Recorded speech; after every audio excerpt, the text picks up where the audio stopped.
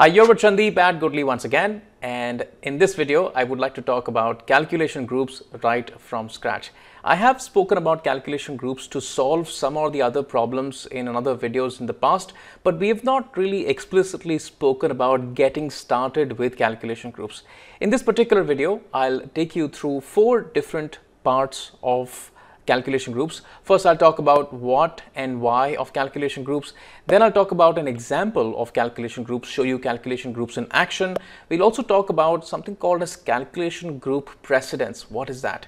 And we'll also talk about sideways recursion in calculation groups. A whole lot of jargons, but I'll try to make it easy. Let's get started. All right, let's just get started with the what and the why of calculation groups. Now think of calculation groups as like the placeholder calculations that you can apply to multiple measures at scale. Now if you are able to create like a placeholder calculation, that in that particular calculation you can put any measure that you have in Power BI, and through a calculation group you will be able to reduce the number of measures that you create in the model. I'm going to give you an example for that, but that's what is the what and the why of calculation groups. At least that's how calculations group got started. The ability to reduce the number of measures in a Power BI report, that's how people started using calculation groups. But over a period of time, people have taken the calculation groups utility to the next level and found out brilliant applications of calculation groups. To lay our first foot in calculation groups, we're going to keep it very, very simple, but yet very meaningful. Let's take an example of how would you set up a calculation group and why would you set up a calculation group practically with some data in Power BI. All right, I'm in Power BI and that's where I have a ridiculously simple data model. We have a simple sales table that is linked to the products table, and that is also linked to our calendar table, which is my date table, through a standard one-to-many relationship. Now I have built a very simple visual, which is where I have the year and the month from the calendar table, against which there is a simple total sales calculation, which is nothing but the sum of the units into price, like you have seen it in other videos as well. Now imagine for an instance that I'm trying to create a couple of time intelligence calculations for total sales. Something like I would like to find out what is my sales for last year, and I would also want to find out what is the YTD of the sales number, for which I have to create 2 additional calculations. So I'll maybe just go right click and I'll say new measure. I'm going to create a new measure for sales YTD. And I'm just going to write maybe something like a total YTD function, which is where I'll pull down my total sales calculation and I'll say something like a calendar date. I'll close the bracket and press enter. Now this measure, I'm going to pull that into my pivot table and show it right here.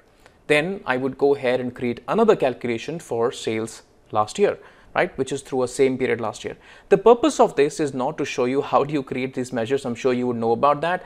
But the purpose is that to demonstrate the use of calculation group. Now, once we have created 2 calculations, one for sales YTD and the other one for sales for last year, then maybe something changes and we create another pivot table, and in that we display, let's say, commission, which is another calculation or measure that I have written. Now for commission also, I then have to create the same 2 measures, which is commission YTD and commission for last year. Then I end up creating 2 more measures for commission YTD and commission last year. Now in this scenario, if I have, let's say, 15 or 20 different measures which are mutually exclusive, I will then create 2 measures for each measure to be able to calculate YTD and the last year number for that. In that scenario, I'll be duplicating a lot of calculations, which is just polluting my model. What I can do is I can set up a calculation group. In the calculation group, what I'm going to do is I'm going to create a dummy calculation for YTD, something like this. I'm going to say that, let me just give you an idea about it. So where is my sales YTD? Instead of actually specifying that I would like to do the YTD for total sales, I would like to say that, hey, I would like to do the YTD for whatever calculation, and whatever calculation is there in the pivot table, please do the YTD for that. Right? That's a placeholder calculation, and that can be done using a calculation group. Now calculation groups are only possible in Tabular Editor. I suggest that you download that. I'm going to leave a link to download Tabular Editor 2, and in case you're interested in the paid version of Tabular Editor, you can also go ahead and install Tabular Editor 3. I'm going to be working with calculation groups with Tabular Editor 3, but calculation groups are possible in the second Tabular Editor version or the third one. they are just possible. But 3 is more convenient to work with. In case you would like to buy that, I suggest that you buy that as well. So let's just jump over to Tabular Editor. I've already opened that and start to create calculation groups, which are nothing but placeholder calculations, which is going to contain YTD and the measure for last year, which is going to reduce the number of measures that I have in the report. All right, I'm in Tabular Editor 3. I initiated that through the external tools ribbon, and that's where I have it installed, and I just opened that particular application. Now we'll start to create calculation groups. What do? You come to the tables right here, right click and say that you would like to create a new calculation group. You can alternatively also use the shortcut Alt-7. I make one, I give it a name. Let's just call this as Time Intel Calculations, Calcs, that's fine. And now every single calculation group is going to have different calculation items, which are nothing but the actual calculations that you're trying to create. Remember that we were trying to create 2 calculations, one for YTD and the other one for last year value. Now these are going to be placeholder calculations. That means they are not going to be hard coded to a particular measure, but instead they will work with any measure. Let's just try to do that. I'm going to right click on the calculation group created and I'll say create a calculation item. Let's just give this calculation item a name. I'm going to call this as, let's say, YTD, and I'm going to create another one as my last year number. Okay. Now, once you have created a blank calculation item, let's just go write a formula in that, which is going to calculate the YTD. So remember that the way that we wrote the formula for calculating YTD, I'm going to use the same formula, which is nothing but the total YTD function. But in that particular function, rather than actually specifying my total sales measure, I'm going to say, hey, pick up whatever measure that the pivot table or any visual is displaying. How do I do that? There is a placeholder type calculation or DAX measure available, which is called as selected measure. Now, once you write selected measure, this is nothing but the measure which is in the current filter context, which is being run in the visual. So on the selected measure, I would like to take a total of the YTD, and the other part of YTD is nothing but specifying your calendar date. That's it. Done. I will create the last year now. So I'm going to use something like a calculate, and in calculate I will specify on the selected measure, and then I'm going to say this is for the same period last year. This is good, and of course in same period last year I have to also mention the date. Close that, save that. Now it asks you, hey, do you want to save changes to your calculation groups? Sure enough, we would like to save the changes. Once you save the changes to the calculation group, you can see that at the back, Power BI is now asking for a refresh. This refresh is only going to be limited to the table that we have just created, which is the calculation group table. So if I now hit a refresh, you're going to see that we now have a time intelligence calculation group. Now note, let's just bring back the total sales to our pivot table. So I'm going to get rid of this, bring back my total sales, and now I have year, month, and total sales. Let's just take a look at this particular calculation group and put that in the columns of the pivot table. And you can see that now what we have been able to do is we have been able to get a YTD, and we have been able to get the sales of the last year automatically created. But the problem here is that we're able to take a look at the YTD and the last year, but we aren't able to take a look at the total sales itself. So we would want a calculation that displays the very number that was dragged in the pivot table in the first place. That means if I have dragged total sales in the pivot table, I should also be able to take a look at the native total sales calculation apart from the YTD and the last year. So let's just go modify the calculation group. All right, back in Tabular Editor, and I'm going to create another calculation item, which is where I will say that I don't really want to perform YTD or the last year calculation. I just want to display whatever measure as it is. So I will create a new calculation item, This calculation item is going to be the current year value or the current value. Just going to write, well, let's say value here, right? And in the value, the DAX that I'm going to write is the selected measure, right? That's all about it. I click on save, and you can see that it's asking for a refresh again. So I refresh that now, and you can see that we have the value, we have the last year value, and the YTD value. Another thing that you're going to find odd, or maybe you have a preference, is that maybe you'd like to show the value first, the last year as the second position, and YTD as the third position. Now, how can you actually do that? You just have to change the order in which the calculation items are appearing in Tabular Editor. So go back to Tabular Editor, and you can see that the first one is last year. I would want to replace that with the value. So I just move the value up and bring the last year value to the second position. and that's done. So value first, last year second, and the YTD third. I hit the save and come back in my Power BI, do a refresh, and that's how the calculation group appears. Now, so far, the calculation group and the items that we have created is only applicable to one calculation, which is nothing but the total sales right here. So you can see that this is the total sales calculation, and the calculation group is just working on this particular total sales. Now, what if I wanted to create the same last year YTD for another measure, maybe the commission measure? So what I can actually do is I can actually drag my commission measure inside my pivot table, and what you're going to see that I now have it for commission as well. So the three calculations, which is the total sales, commission, the value is there for total sales and commission, and the last year number is also there for total sales and commission, and the YTD is also there for total sales and commission. So without being able to create multiple measures, we have been able to reduce the number of measures for as many calculations as we would want, because we have built a placeholder calculation that is going to serve the purpose, and we can create more placeholders if we like. All right, before we move to the next topic, which is the precedence of the calculation group, I quickly wanted to show you that how do calculation groups look like once they are created in Power BI. So take a look at this particular calculation group that we just created, which is time intelligence calculation. We have just two columns, name and the ordinal, and these are the two columns that we can see it right here. Note that you cannot see the DAX anywhere that you have written in Tabular Editor. All that you see is the name of the calculation group, which is YTD, last year, and the value, and you can also see the ordinal. Now, if you take a look at the ordinal simply means the serial number of this particular calculation group. So value is the least, so it appears first in whenever you kind of drag it, and last year appears second, and YTD appears third, because that is the way the ascending order works. Now, in case you would want to edit any of these calculations, you will have to go back to the Tabular Editor and edit your calculations out over there.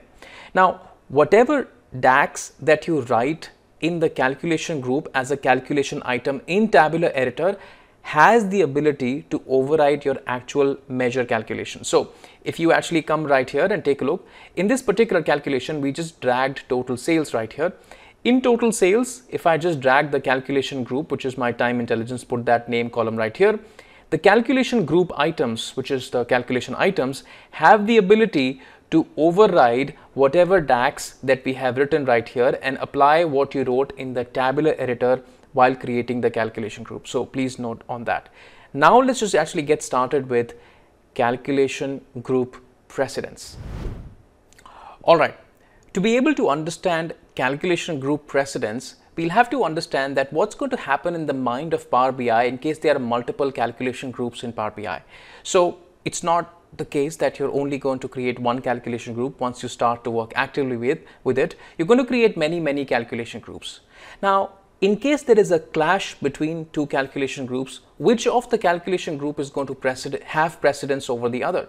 This topic is about calculation group precedence. So what I have been able to do so far is that I have created two more calculation groups. One is the add calculation group. So I just right clicked and I say new calculation group, and I gave it a name as add.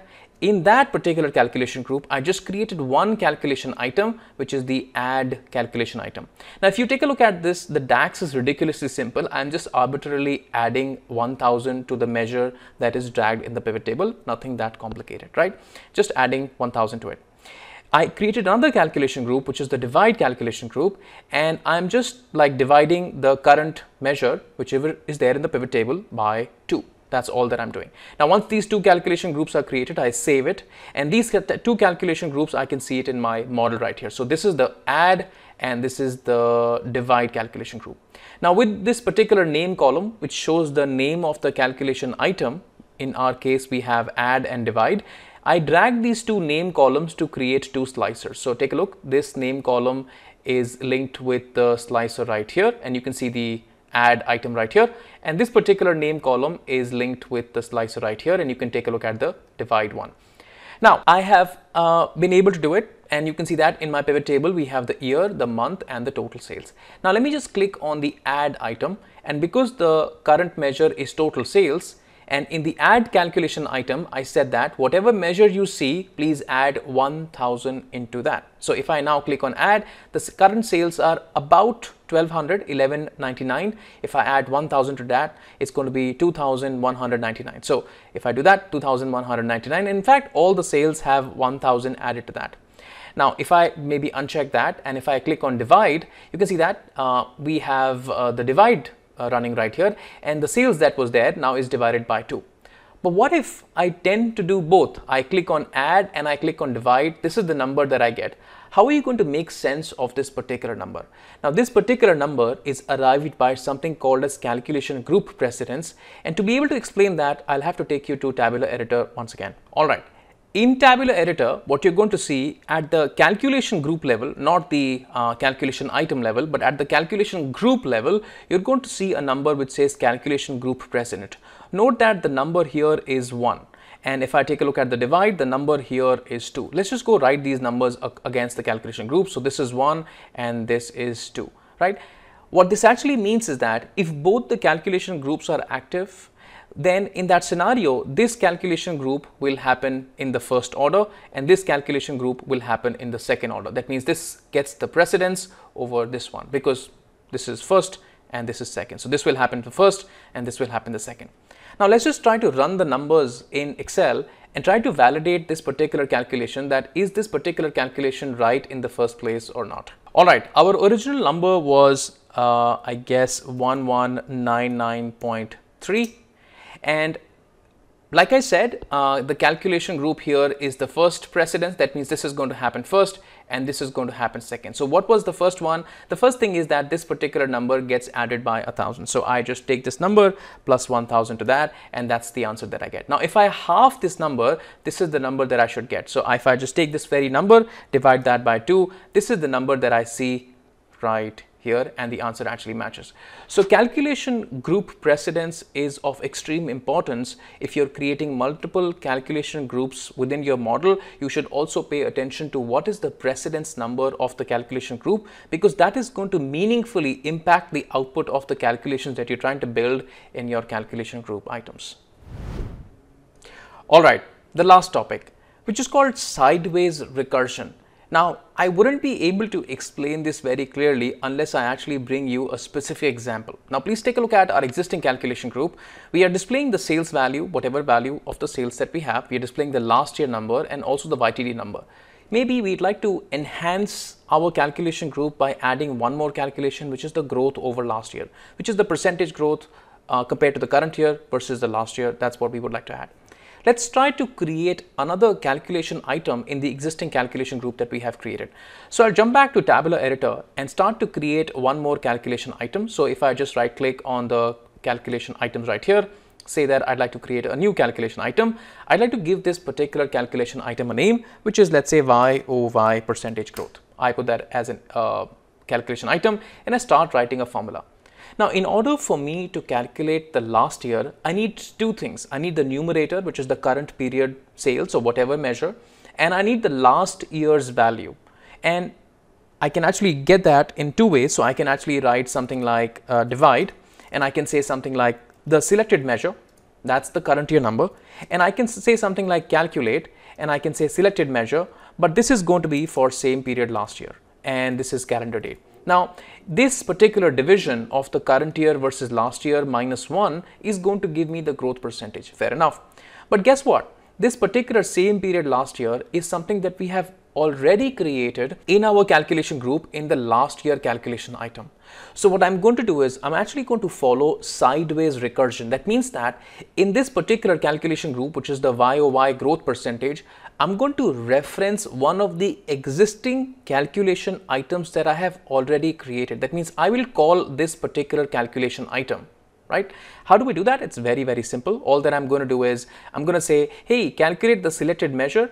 But instead of again calculating same period last year, I will actually refer back to this particular last year. What do? I actually come here and I say something like, I'm trying to refer to the time intelligence calculation group, and the name of the column is name, because the name column contains all the names of the calculation items. So I'm just going to say time Intel Calc's name, and in this particular name I'm referring to the name which is last year. So last year, close the bracket, press enter, and of course -1 in the end. If I now commit to this particular function, what I have done is I have actually referred to one of the existing calculated items of another calculated item. This concept is called sideways recursion. So if I save it, it asks me for a refresh once again, and you can see that we have now a YOY percentage. Most of the numbers actually error out because we don't really have the previous year's numbers, so we'll have to fix the calculation a bit, but you can see that right here this absolutely gives us the right number. Now a couple of problems, we don't really have like a -1 here. The growth should not be calculated for these items. It should only be calculated for the relevant items, and most importantly this should be a percentage. So let's just go fix this and we'll actually close on this. Alright, while you were gone, I created a fix for the calculation, and my calculation appears slightly different, but it's essentially doing the very same thing. What I have been able to do is create two very simple variables, one for the current year referring to the selected measure, which is whatever measure is the pivot table displaying, and then another calculation for last year, which is where I'm doing a sideways recursion to call the last year calculation item. And then if both the current year number and the last year numbers are present, that means they are not blank, then I carry out my divide calculation -1. Now one interesting thing that you're going to see, although the numbers are appearing correct, that you're going to see that all the numbers are in percentages. Now remember that you saw just a 2-columnar table in Power BI, which is where you had the name column and the ordinal column.